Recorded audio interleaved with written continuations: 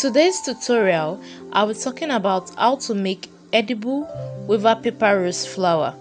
Hello adventurous bakers, welcome to my channel if you are new here, and to my old subscribers, welcome back to my channel. I am Susan Ape.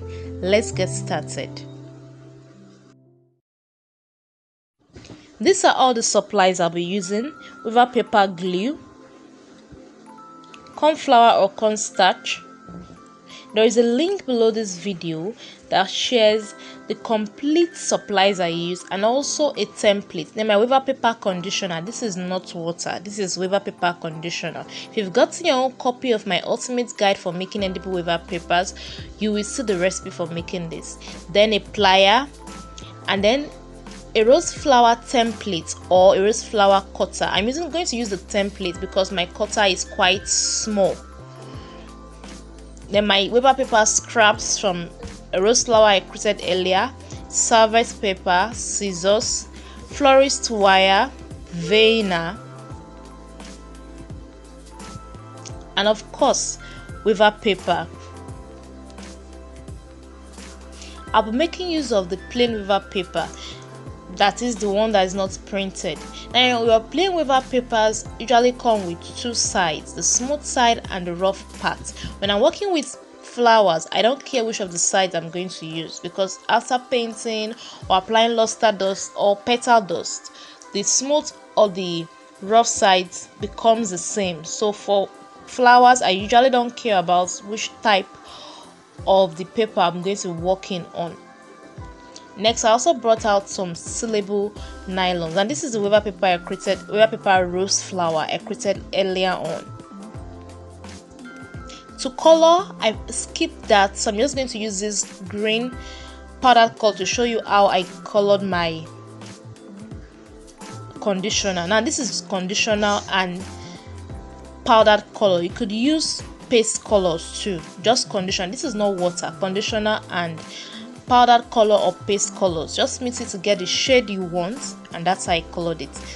Now I'm getting my template and I'm going to place my wafer paper on my template. You can use your flower cutter, rose flower cutters, and just trace out the non-toxic pencil, but I don't want to use my cutter because my cutter is quite small, so I'm using a template. There's a link below this video to a printable and downloadable template. Now for my template, I have three sizes of petals. I have the smaller size, the medium, and the largest. I'm just going to cut the shape out from my rough sketch with my scissors. I'm going to trace out my petals just like this.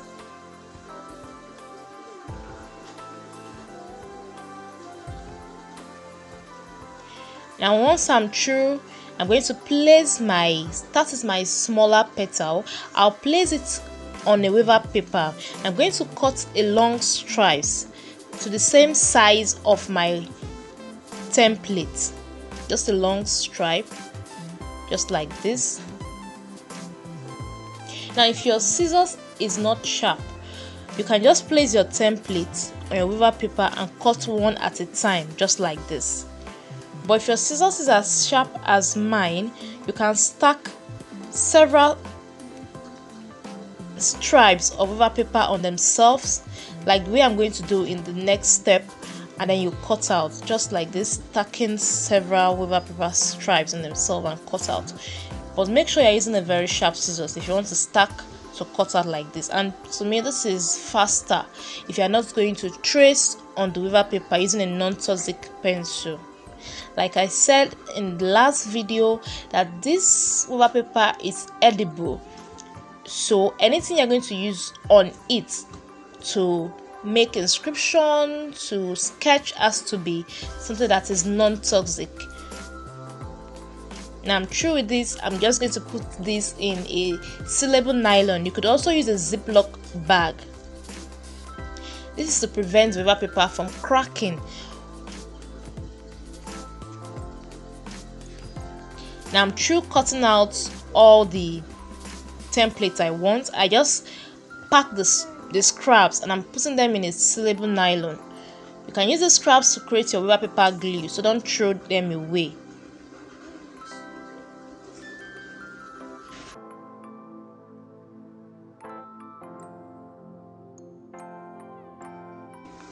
At the end of the day, for the smallest template, I have 6 cutouts. For the medium, I have 10, and for the largest, I have 14. 6, 10, 14. Now they are all saved in my sealable nylon. The next stage is to start preparing the flower. For that, I'm going to be getting my florist wire. This is size 30. You can use 28, you can use 26. And with my plier, I'm going to create something that looks like a loop or hook or the base of an umbrella, just like this. It's simple. Your plier makes you create it without adding more pressure on your hands. And I'm also going to cut out a stripe. This stripe I cut out is not perfect. It's just a long stripe. It's not necessarily straight. It's just a long stripe. And I'm going to color this with my red conditioned color, and then I'll dust it slightly using my blush brush. Dust it slightly with corn flour, or you can use cornstarch, and I flip it over to the next side. And I'm going to also paint using my artistic paint brush to paint in the color. And I'm also going to apply little cornstarch or corn flour slightly. You will notice it's going to be stretchy. Next, I place the hook on the stripes, and I'm going to be rolling it. I'm just trying to create a bud, like what we usually make when we're creating gum paste flowers. That center, I don't want to use a gum paste or pastelage to create that. That's the reason why I'm using wafer paper. If I use gum paste, I will have to wait for it to dry before I start applying my petals, but I don't want that. Now you can see it's stretchy. I'm just rolling it around to create a bud, just like this. It's very, very simple. Now once I get to the end of this stripe, I'm going to apply my conditioner, colored conditioner, and I'm going to pinch the bottom of the bud well to seal it. And this is ready. You can see it's very, very simple. I'm going to keep this aside while I start prepping my petals. For my petals, it's just the same procedure of applying your color with your paint brush and then dusting slightly with corn flour or cornstarch. So for my petals, I'm going to start with the smallest petal, and I'm going to be getting 3 pieces of the smallest petal. Remember, I told you the total number of the smallest petals I cut out were 6, so I'm picking 3 out of those 6, and then I'm going to prep it. To prep, I'm just going to use my brush to apply my conditioned colored mixture on it. And remember, when you're applying your conditioner on it, it's just slightly. You don't want to make your wafer paper very wet. Next, I'm going to dust it slightly with corn flour, just like this. Flip it over to the other part and repeat the same process. You will notice at the end of the day that your petal is going to be stretchy. That's the result of using a wafer paper conditioner. If you have not still gotten your ultimate guide for working with edible wafer paper, please check the description link below this video to get your own copy. Trust me, you will really need it in the course of this wafer paper series. And if you are new here, I think it's the right time for you to subscribe and hit the notification bell to be notified of all my simple tutorials I share once every week. Next, I applied my colored conditioner again to the petals, and I'm going to be attaching the petals to the bud, just like this. Apply the first one, make sure you pinch the bottom of it, then apply conditioner to the second petal,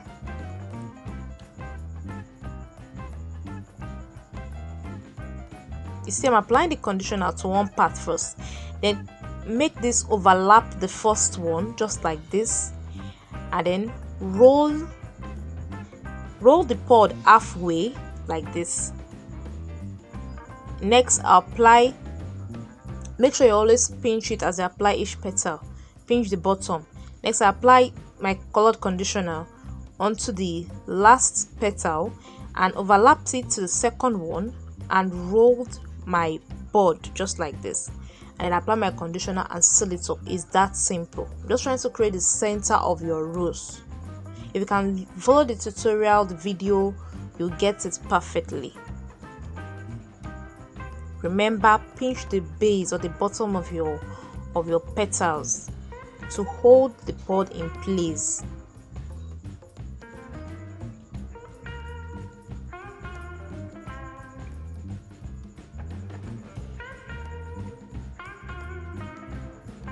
I'm just trying to glue the parts that were not properly glued while I was rolling, and then this is ready. Clean up to prepare for the second stage.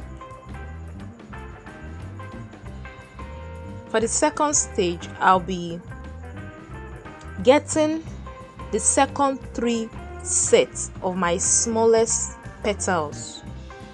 Still working on the smallest petal. Now the second of the last 3 sets. I told you there were 6. I've used the first 3. I'm using the last 3. For this last 3, I'm still going to color them like I did for the first ones, just like this. Now, one thing I want you to know is, if you want your colors to be deeper, just add more paste or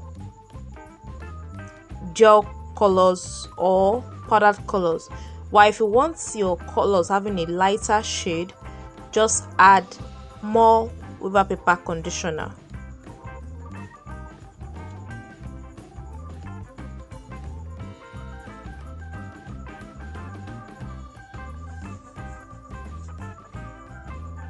Remember to always dust your petals with corn flour before flipping it. If not, it's going to, if you flip it without adding your corn flour, it's going to stick to your working surface and the end result is going to be messy. I took my rose flower center and I'm going to close the center a little bit. To me it's still quite wide, so I'm going to close it a little bit before adding this new petals.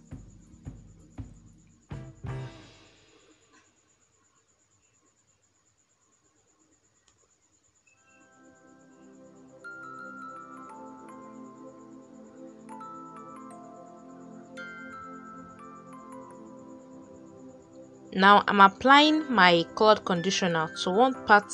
I'm just going to do the same thing I did for the first one, but this time around, the part where your petals, the part where 2 petals meet, you're going to add the new one from that part. The part where 2 petals meet, that is the part of the area where the 2 petals overlap each other. That's where you're going to add the new petals, and then you keep rolling like you did for the first one. Overlap, apply your conditioner, overlap and roll just like that. Remember to pinch the base of your petals. It is very, very, very simple. If you've made gum paste flowers before, you won't find this hard. So I'm going into more details because I'm considering those who have not worked with flowers before or done edible flowers before. And this video is going to be quite long, but I assure you it's worth the time. And this is ready. This is your little rose, small rose. This is ready. You can use this as fillers for cakes and the likes, but I'm not making fillers. I'm going to make a large rose, just like the pink one I did previously. I'm just using my blush brush to dust off excess corn flour. You can do this when you're through with the whole flower. You can do it one at a time.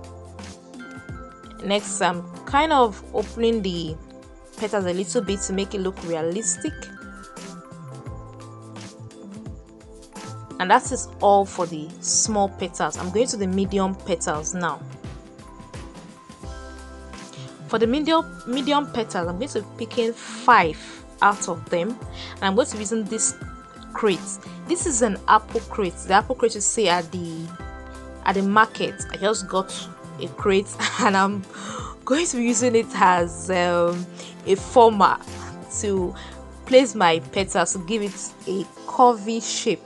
You could also use an egg crate, but I prefer this because it's larger than my egg crates.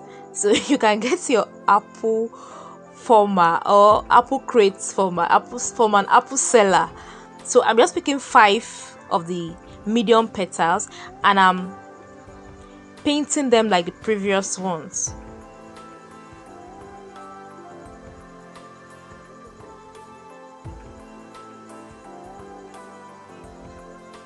Remember to always dust your petals after applying your colored conditioner on them.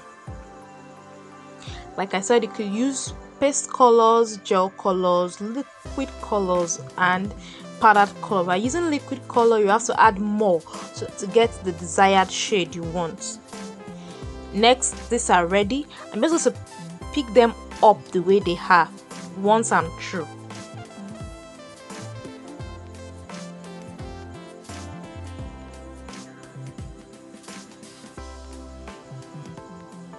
I'll pick them up the way they are. I'm going to place them on my apple crate. And I'll leave it for about 15 to 20 minutes to hold its shape. Within 15 minutes to be ready. If you are using ordinary water, trust me, in an hour time your petals are not still going to be ready. So that's the reason why I'm using my Wafer paper conditioner. It's better. If I'm using alcohol, it's going to evaporate on time, and you don't want that when you're working with flowers. Now see, I'm just keeping them on my apple crate just like this. Noe bakers are very, very innovative. So keep them like this. Now I'm going to get the remaining 5 petals. The medium petals, I said there are 10. I've worked with the first 5. I'm going to work with the second 5. For the second 5 petals, I'm going to do the same dusting and coloring. Now for this particular one, I got a toothpick and I'm going to roll the top of the petal backward, just like this. Roll it twice with a toothpick backward. And I'm going to place this on my apple crate. The part where I rolled is going to be facing me, just like this. I'm going to repeat that for the remaining 4 petals. So this is quite different from the first 5 you did. The second one is going to be rolled at the top, rolled backward twice. We're trying to make the petals look real. That's the reason why we're rolling it with a toothpick. You could use the bottom of, or the base, or the tip of your artistic paint brush, or any tool you have that is slightly round. Now I dusted my toothpick with corn flour so it doesn't stick to my Wafer paper while I'm rolling. Now when you roll it, you hold it for 1 to 2 seconds so that the curve you've created stays.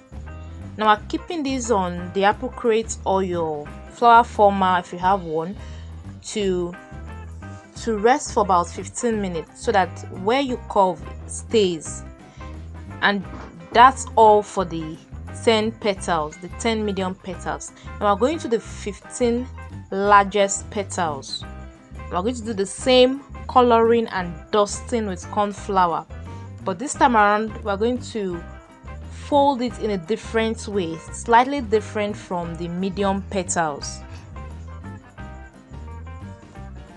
It's going to be slightly different. So I'm going to pick the first 7 and then I'll do the next 7.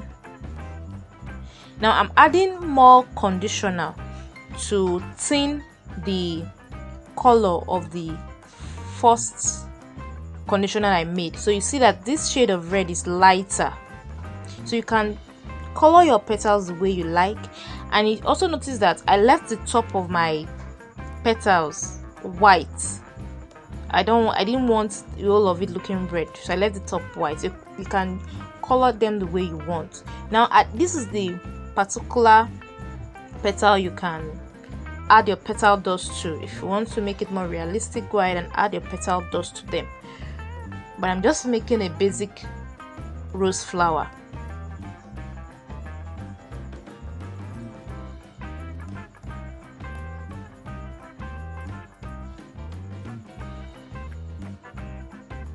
Now I'm ready to roll. For this particular one, we'll be rolling the two sides of the petals. The two sides. What I'm doing here is to condition the top of the wafer paper petals with a conditioner that is not colored, since that part is white. So I'm just using a conditioner that is not colored to condition the wafer paper top or tip. If you are still watching and are still new here, please remember to subscribe and hit the notification bell to be notified of all my simple tutorials every week. Now to the top of my petals, I'm going to roll one angle backward, and then the second angle I'm going to also roll it backward. What I mean is this: I place my toothpick in a slanted position at the top, and I roll that side backward twice, and then I repeated the same thing for the other side, that is the left and the right side of the top of this large petals. This is what I'm going to do for the rest 14 petals.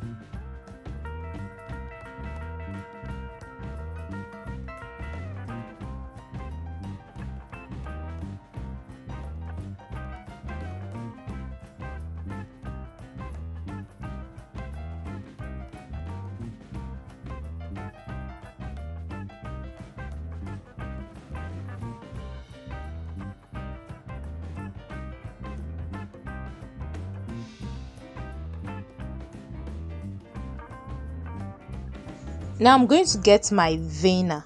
You can use a silicone type, but I'm using this particular veiner. And then I place my petal on it, and I'm going to press it slightly with a foam. Then I'm going to roll. That is for the next 7, the last 7 petals. I'm going to use veiner just like this, and I'll roll it like the first 7 petals. And then I'll place it on my apple crate. Make sure the part that is rolled is facing you.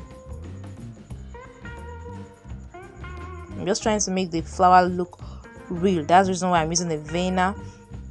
And then the part that you rolled or folded, make sure it's facing you. I'm leaving this for 15 minutes. My petals are ready, and I'm going to be attaching them to my rose flower, the smaller rose flower. Now I'm going to start with the medium rose flower, and I'll pick the first 7, the one that we just dusted and colored and just placed on the crate without folding. That's the first 5 rather. And then where the 2 flowers, the last flowers overlap each other, that's where I'm going to start applying the first petal, just like this. Now I'm not using a conditioner here to stick my petals to one another. I'm using my wafer paper glue. This makes it sticks well. If you're using your conditioner, it's not going to stick well because this wafer paper are already getting dry. Now these petals is very simple to attach them. Just overlap them on each other. So I'm overlapping the first 5 on each other. Just apply a wafer paper glue and overlap. This is the 3rd petal. I'll repeat it for the next 2 petals. Once I'm through, I'll do the same thing for the second set of 5 petals, 5 medium petals.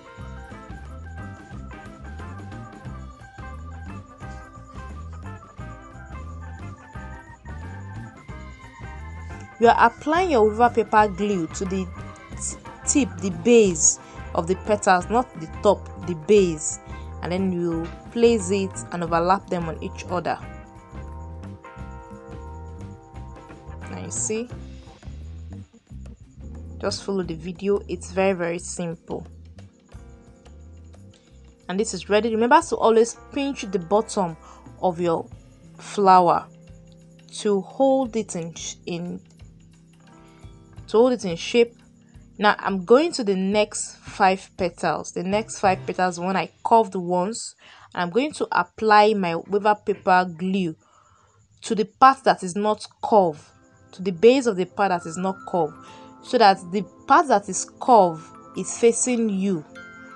And then I'm going to overlap it like the first one we did. Overlap. Make sure when you apply your first petal, it is overlapping on at the point where the last flowers are attached together meet. If you watch the video, you'll be able to understand how to make this. And if you made gum paste flowers before, like I said previously, this is very simple to make. So keep overlapping them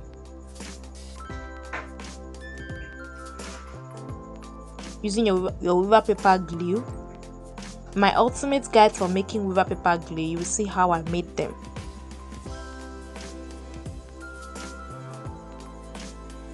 I'm still working on the medium flowers.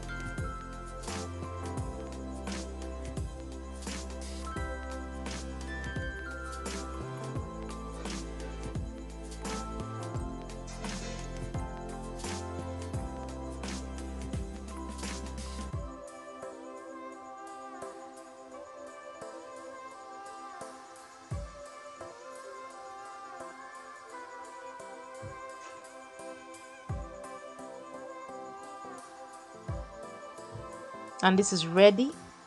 You can decide to stop here if you want a smaller rose like this, but like I said, I'm working on a larger rose, so I'm going to continue. I'm going to be working with the large petals now.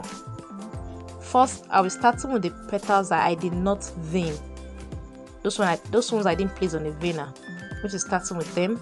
You apply your weaver paper glue to the part that is not curved, to the base of the part that is not curved.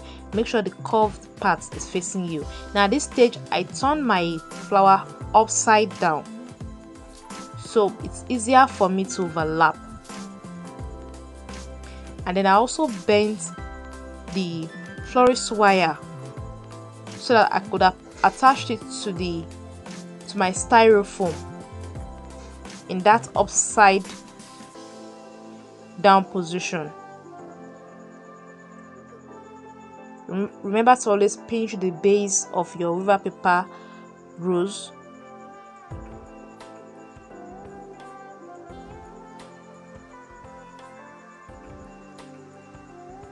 And always remember to overlap them on one another, just like I'm doing here.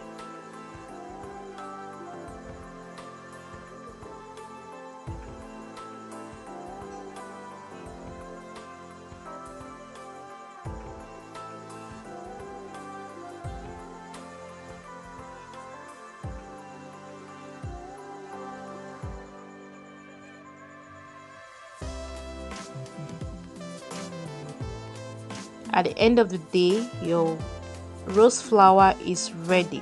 This took me just about 45 minutes to create them, and this is perfect. You can place them on your cake, and then you can use them for as long as you want. Please remember to check the description link below this video for a detailed written note on the supplies I used here, and also for my ultimate guide for working with edible wafer paper.